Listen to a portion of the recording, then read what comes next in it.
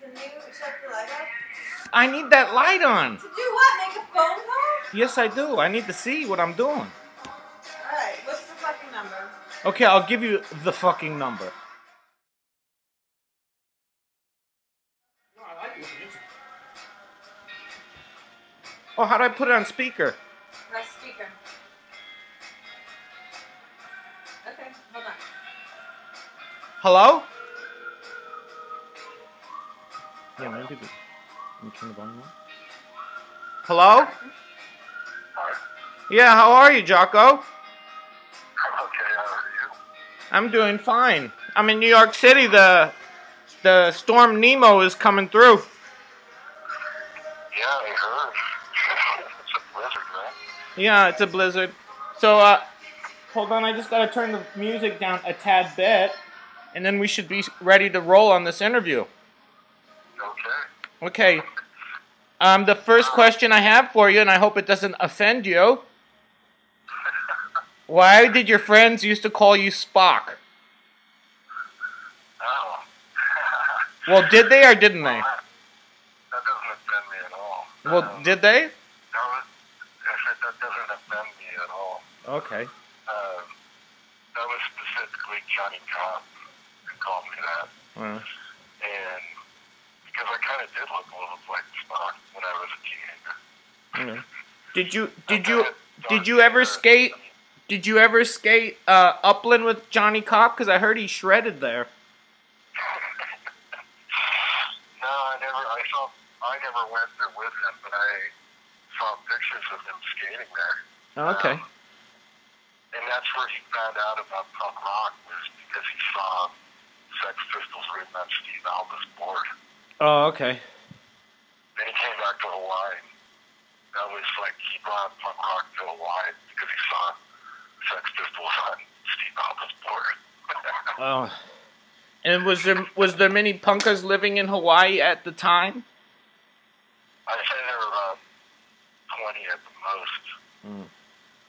They were very small, well, maybe 30. I remember seeing the decline of Western civilization at the University of Hawaii, and there were probably 30 people there. Oh. Did the Hawaiian people actually like it? I mean, they're pretty aggressive people. They might like that intense music and the dancing style. I don't think the locals liked the punk rock at all. They didn't like punk? No, they hated it. I mean, they're like, they already didn't like white people. Did they think it was like a Howley going crazy or what? Yeah, no, exactly. Also, can I just kind of jump around? Do you mind if I jump around quick on the interview? Jump around, man. Okay, jump around. House of Pain. Everything is related. Everything is related to music.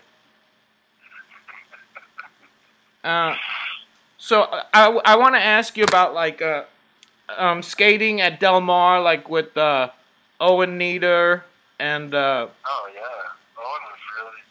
Nobody talks about him anymore, but he was so good. Yeah. I saw him do the longest rock and roll board slide ever. Where was it? In the keyhole. Oh yeah. I swear, he rolled. You would like, where everybody dropped in on the left side. Everybody like tail dropped by that like platform. Yeah. Anyway, you drop in, roll out on the other side, back side, and then roll back in. Yeah. And I swear, this one night it was just me and him. It was like this cold San Diego night. And he did like, I swear to God, it was like 25 cocaine blocks, like the longest rock and roll fight. I used to like goofing off with him. He used to do street plants and get funny on the street. I liked it. It was fun. He wasn't really serious, but he would just, it was fun, because when he'd do street skating, he'd be street skating in his Dr. Martens. What about Billy Ruff? You got anything good to say about him? He used to be a Del Mar local. Yeah, he's another one that's kind of forgotten. I think maybe it was because he drove a Porsche. People didn't like him or something. Oh, he was the best, dude. I love Billy Ruff. I liked that one ad with him at the Del Mar horse track and the horse racing. Oh, you know the standing on the track and the board is like in the air? That one? Yeah, because at the time Rodney Mullen was really popular for inventing the ollie on the flat ground, and then freestyling was considered not cool but okay. And he's tossing a freestyle board up in the air, and he's on the race course, and the race course had just been, been it had just been groomed, and he's like standing out there. He's got leather Nikes on white, 501 denim jeans, and an Izod shirt. He looks so cool. I love that dude. Yeah, no, Billy, I was kind of friends with him. He was, he was sort of preppy. Yeah, he was preppy. I like that. And he drove the Porsche, and he went out with a friend of mine too. He was amazingly good. Dude, he invented the unit. Yeah. And he was, he blasted. He was so good. And he went fast. He's like this small, fast guy. Yeah. I liked his lean airs were sick. Billy Ruff's lean airs were cool, and he could stall inverts pretty long.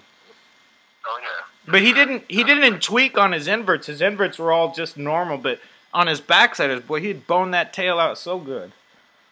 Yeah, no, Billy Ruff is pretty. I liked one. He was super fast. Yeah, Dave Swift.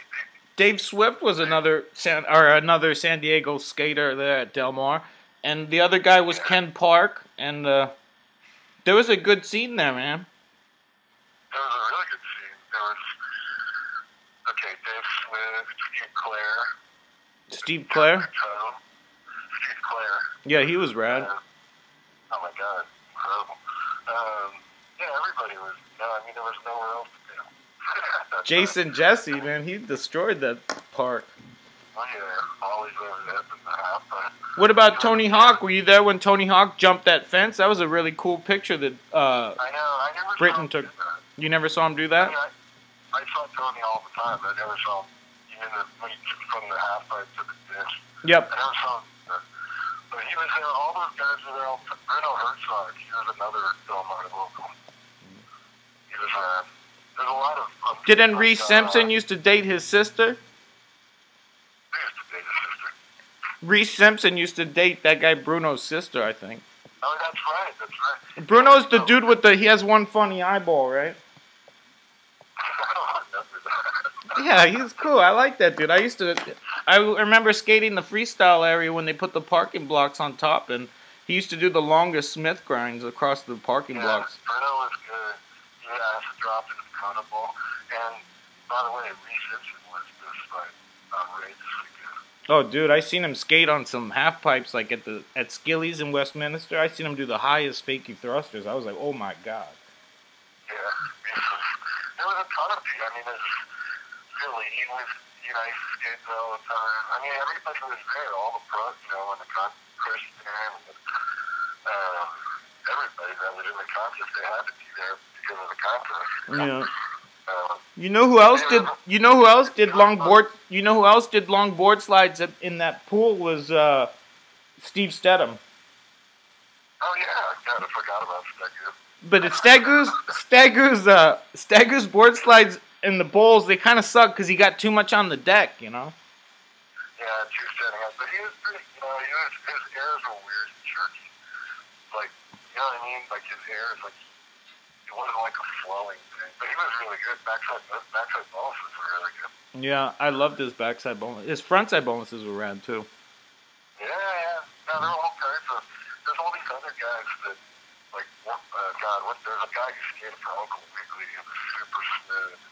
What about, like, you got any stories, like, in the arcades or, like, about people playing games or fucking around Del Mar? Yeah, I mean, I remember, like, one thing I don't know why, well, the Denny's, everybody went to the Denny's. Yep, right by the AM PM? Yeah, right by the on-ramp to the highway. That was, like, the big hangout spot, and I still feel bad sometimes for the waitresses because they have to put up with these, like, obnoxious skater hijinks, Do you think skaters are starting to get a better reputation nowadays? Yeah, they're more well-behaved. One time, in particular, I used to have, like, bleached blonde hair. It was, like, straw. Bleached blonde hair that was like straw? Well, it was, like, bleached so much that my hair was like straw. And we were at Denny's, and I think it was Dave Swift that he sort of set my hair on fire a little bit. And that caused quite a commotion. But the Denny's, I don't know, people know it's Del Mar, the arcade. I don't remember, like, Todd Swank, he was like there every day.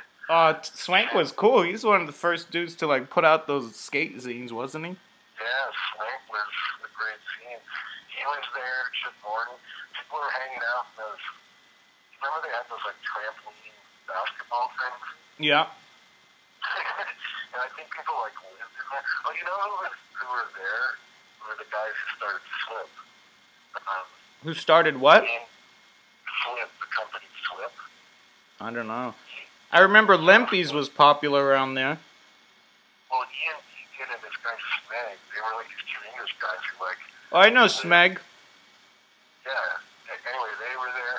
You know, they're all these like, oh god, the Lord knows I really didn't like them, but they were there.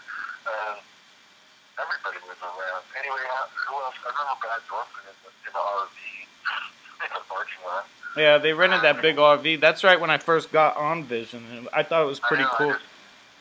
I remember the first time I saw Dorfman, I was really shocked because I just had no idea that he looked like such a Hesher? A Hessian? Well, not like a cheesy, like, kind of businessman, you know? And I just remember seeing him and I was like, oh my god, like that's, I don't know, that was like shocking to me. Yeah, but the guy he was very smart with what he did, you know what I mean? Like, when he made those when he made those animal print boards, everybody wanted them. Oh no, he was totally smart. I mean, it was weird to me, like I didn't have any idea, like, let me just say one, can I just say one thing? Sure. If skateboarding was around when he was a kid, instead of playing the yo-yo, he would have been riding a skateboard because it was really funny.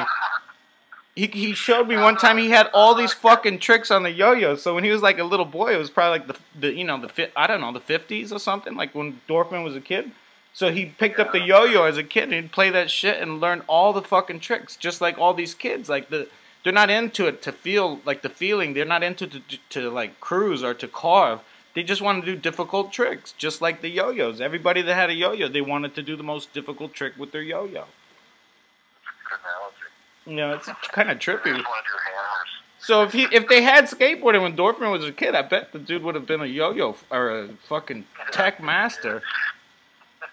He would have been a tech master. Anyway, I never met him. I just saw him. I'm not trying to defend him though. I'm not trying to defend him. I'm just saying. That's okay. I mean, yeah, you did. Vision was like he did very well for himself. To put it mildly, did really well. Yeah. And hey, I had your vision board. Oh, you did. Oh, don't embarrass yourself. Don't lie. You never had it. I totally had it. Although I was more into when you're riding those pink Alma fish tails. Well, Mondo did those airbrush graphics that were so rad. Yeah, those are cool. I want to get my hands on one of those boards. You know, the fluorescent with the black and white. Yeah. I had a couple of those. They were like pink. They were like the boards that Eddie Radke rode. Do you have any? No, God no. I'll tell you what, I remember a pink Alma board with blue grip tape, and I probably did like 1,000 street plants on that board. I remember it because like you would just do like everybody was just doing street plants all the time. What was it like when you came to New York? Like when Max Fish, before it became like the cool spot, when it was, I don't know, like when you first came to New York. Do you have any stories about that time? I mean, the readers might be interested in that since everybody likes to go there now. Yeah, I mean, it was a place where it was less self-consciously cool. It was what? It was less self-conscious and cool. I mean, now, you know, everybody knows about Max Fish and all the skaters hang out there. At that time, it had only been open, I lived there in 91, it had only been open for a year and a half. And it was, like, scary to go down there because there was nothing below Houston. It was the old, you had, like, literally almost, like, run from Houston Street to Max Fish.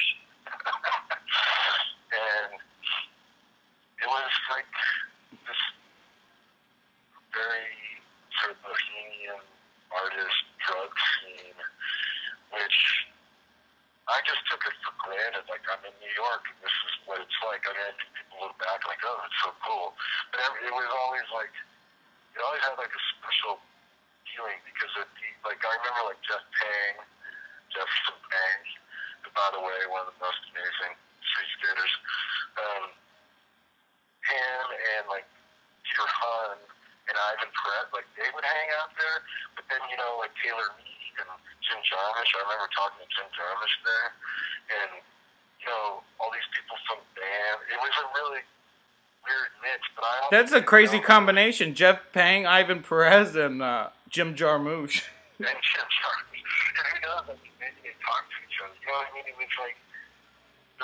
What about the options on the women? Was there lots of hot artistic women there at the time? Well, there were a lot of options, but my girlfriend was, well, she had been my girlfriend was the bartender, one of the bartenders. Oh, I didn't know she was a bartender there. Yeah, Gloria was a bartender there for like 4 years. Wow. So I would hang out there, but it was always kind of weird because like there were these hot girls, and like Gloria, we'd broken up, but I still felt kind of weird about it. And the other thing is like, it was kind of great, you know, I mean, all these funny, a little, funny, but there was so much drug taking going on, but I was kind of naive, like I just drank a lot, I didn't get how much heroin was being done, and people were dying and ODing, and then there were like these, my favorite story, it's probably not really true, but it's a great story, is like some dude was in there and his girlfriend was talking to some other guy, the guy got bad, and they had words, and the boyfriend left, and then like after that, he comes back, and he comes to the door, and he pulls out a gun, and it's like, everybody's like, oh shit, like, you know, he pulls out the gun, and Harry, you know, the bartender Harry, yeah, and Alan, the other bartender, chase this guy out of Max Fish up the street to Houston. And then he runs up to Houston and he's holding the gun in one hand and a taxi drives by and he like waves his hand with the gun at the taxi. Did the taxi stop or run him over? No, excuse me. Anyway, the taxi stops and he jumps in the cab and drives off. Oh, that's a good story. I like it. Anyway, I don't know. Max, it was felt more.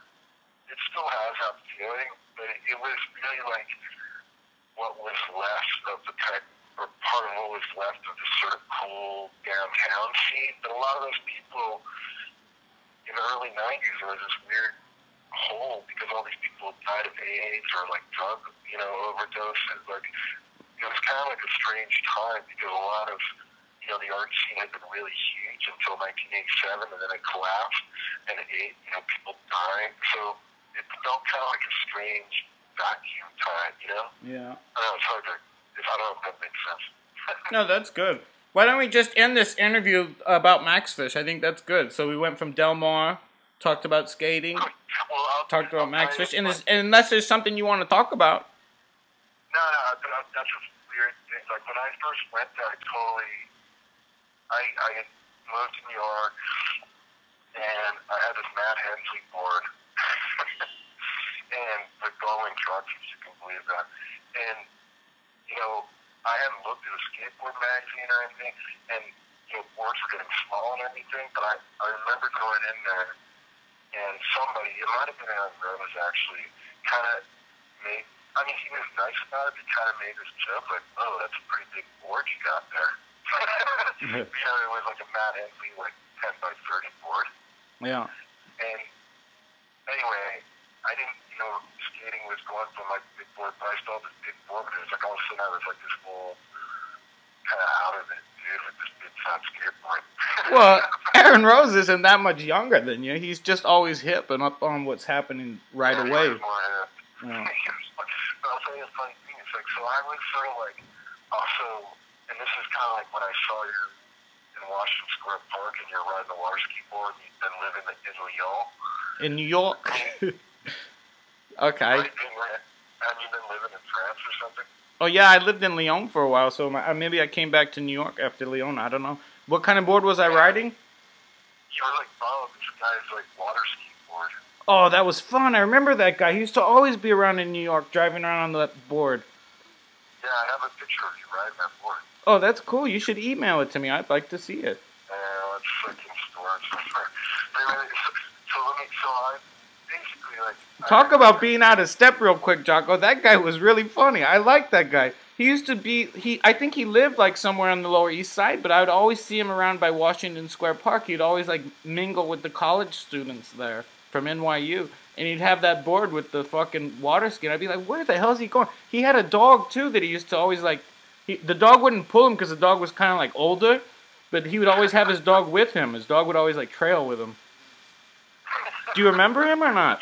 I don't remember the guy. I just remember it's funny. But he was a Latin dude. He was like a Latin dude. It's still, I didn't go to Washington Square Park much. Yeah. It was sort of like, I lived on the Lower East Side. I worked, I don't know, Washington Square Park was like right in like Eastern Square. And I didn't go there much, but this one day I went there, and that's when I saw you riding around on this water ski board. And I took this photo. I wish I could. I have a slide of it, but it's in my store space in Brooklyn. Oh, that's fun. You're like cruising on this water ski board. Anyway, what I wanted to tell you is like how this is a funny thing. Is like, so I had like plenty of skating, and in a way, when I got to New York, and this is why I thought of like you being Leo, is like I kind of needed a break from skating, and I didn't really talk about it. I didn't tell anybody. When I meet people, I wouldn't talk about skating at all, and it wasn't, and skating was not like a cool thing then either. Well, not that that matters, but you know what I'm saying? Like, I kind of needed to take a break from skateboarding, and I was like, art, blah, blah, blah, music and literature. So I never talked about skating, but what happened was, and this is like funny because it brings us back to the beginning, Johnny Cobb had given me 2 really nice Pipeline t-shirts, Upland Pipeline t-shirts. Yeah, he was a local there for a little while. Yeah, and like with the logo on the arm, with the guy in the pipe. Yeah. Really nice. One was blue, one was red. And they had this really nice thick cotton. Like they were really good t-shirts. Anyway, I had these 2 shirts, but I had worn them, but I got a little bigger when I was like 22. Like they were a little too small, so I gave them to Gloria. Yeah. Gloria Park, the bartender, and she wore them. And at work at Max Fish, and then I remember somebody was like talking to her, and she's like, all these people keep asking where I got this shirt. And people were freaking out over this Pipeline shirt, right? Yeah. And that's like the first time I talked about skating in New York. Is like somebody's like, no way, where'd you get that? How do you have this Pipeline? And I was like, yeah, that's I gave that shirt to Gloria. I got it from this guy, Jack Cobb. Yeah. Anyway, that was like the first, that's a funny thing, like how her work. Well, now that style is like totally popular, to wear shirts from like the old days. Like, I mean, everybody like Terry Richardson, he just goes on eBay and looks for like old punker shirts and then wears them. No comment on that. But No. I'm telling you, like, this hot Korean girl with the big eyebrows, with the Groucho Marx eyebrows. Yeah. Wearing this Pipeline shirt. Yeah. Was like the coolest thing possible. Well, for sure. I'd like to lay some Pipeline on her, baby, for sure. I'm just kidding. I'm just playing. Anyway, that's how Johnny Cobb comes back to Max Fish. Okay. What about do you know anything about like anything that you think that the readers from Huck would want to know about? I mean, it's like a skateboard cultural type magazine. I know. I don't know what they would want to know. I just watched some like an hour of videos of Tom Verholsky. The East Coast Devil, the Jersey Devil. The Jersey Devil, who was like really, really good and still is. Yeah. I don't know. I mean, what's going on with skateboarding today? I mean, it's cool. People are ripping. But I'm aggressively not skating now. You don't skate anymore? Well, I mean, I've lived in the mountains. I'm skiing every day. Skiing? I tripped out when you sent me the one photo of you doing the hand plant. I didn't think it was you. I was like, man, he's still doing hand plants at his age. Fuck. I'm kidding. I'm kidding. Of course you can do a hand plant. Yeah, I don't know what the readers of Tucker is, but that's okay. I had a nice talk with Shelly. Anyway, right now I'm just like aggressively not skiing because I'm skiing every day. Yeah. Well, maybe I'll come up there and do a surprise visit and hit the slopes with you. That'd be cool. I'm working on some wall rides on my skis. You're in Colorado or where? No, Lake Tahoe. Lake Tahoe. Okay, dude. Don't be surprised if I knock on your door. Okay. Email me your address. Okay. And the airport. The name of the airport where I should go to. You fly to Reno. Fly to Reno? Get a rental car and then drive there? That's how it works. Dude, you know what I do like about Lake Tahoe is they got that Julius Caesar's casino. That's a pretty cool spot. They got good stationery paper there.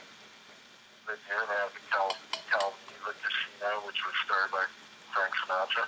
Hey, where's that place you're skating? Your girlfriend. That's Corsica, man. I love that fucking park. It's so good. It's right on the beach, and there's no one ever skating there. It's just really vacant all the time. A couple of times there's been kids on their mountain bikes, but it's lots of fun. Yeah, watching that kind of made me want to... Dude, you don't have to quit skating to get away from it. You just have to find dope spots on off-the-wall places. I know. I'm not quitting skating. You better not, dude. I'm going to tan your hide. I gotta go to Corsica this skate. Hey, who's older, me or you? Who's older? Yeah. I was born May 20th, 1967. Oh, 67? You're 1 year older than me. Shit. I'm a year older, Mark. You're a year older than me. I can't believe that's it. I used to think that you were so much older than me when I used to see you around. Oh my God, I look that old. Well, I seen you at Del Mar a lot. It's like I seen you at the Denny's there not the time when Swift set your hair on fire, but I seen you at Denny's chilling with all those guys. Yeah, I was a local. Yeah. Okay, Jocko, thanks for doing the interview. I had some fun doing the interview. How long have you been in New York for? I'll be here for a little while. I'll probably be here for a while now since I'm trying to take care of some stuff here, and I think I might be moving back here. I have to find a loft or a place to live.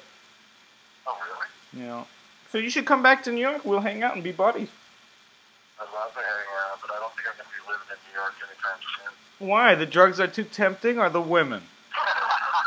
The drugs are too tempting and it's too expensive. Okay. Hey, And it's full of but boring you gotta people. remember, money does grow on trees. No, it doesn't. It's full of boring people with a lot of money. By the way, did you see this interview with Jim Walrod in this magazine, Apartmento?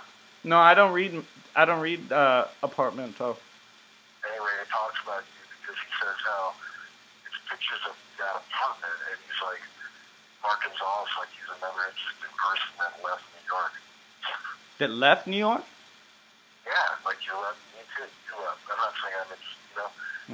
The point being that like New York is hard. Like a lot of people who were attracted to New York can't really live there anymore.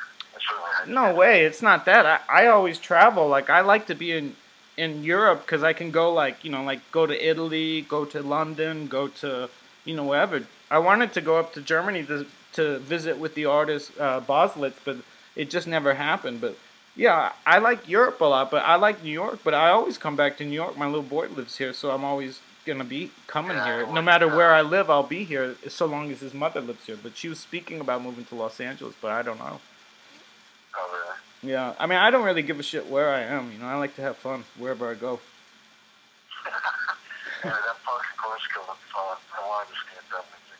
Well, maybe we can take a trip to Corsica together, me and you, and whatever, if you want to. It would be fun to go there. It's a really fun skate park. There's no bowls or no corners to carve. That's okay, that's okay. I love that video. It really did remind me of like Carol's boy from Mr. Keith. You know which park you would love, because it's really, really small, but it's got the coolest little corners. You can carve it, and it's got a little bump in the middle. It's in Makatu, New Zealand, man. Oh, that park is the best. I love it. If I got some photos of it or some video footage, I'll mail it to you by email, and you can check it out. It's a fun park. The Hamilton Bowl is good. I mean, you can do inverts in there and high airs and stuff. Have you ever heard of the Hamilton Bowl in New Zealand? I've seen pictures of it. Yeah, that dude Michael Spittlehouse, man, he destroys that spot. Michael who? Spittlehouse. Really? That's He's- amazing. Michael Spittlehouse? Yeah, he's really good. Okay, we'll end it on that. Thanks, Jocko. Excellent talking to you, Mark. Have a good day, alright? Okay, you too. Bye.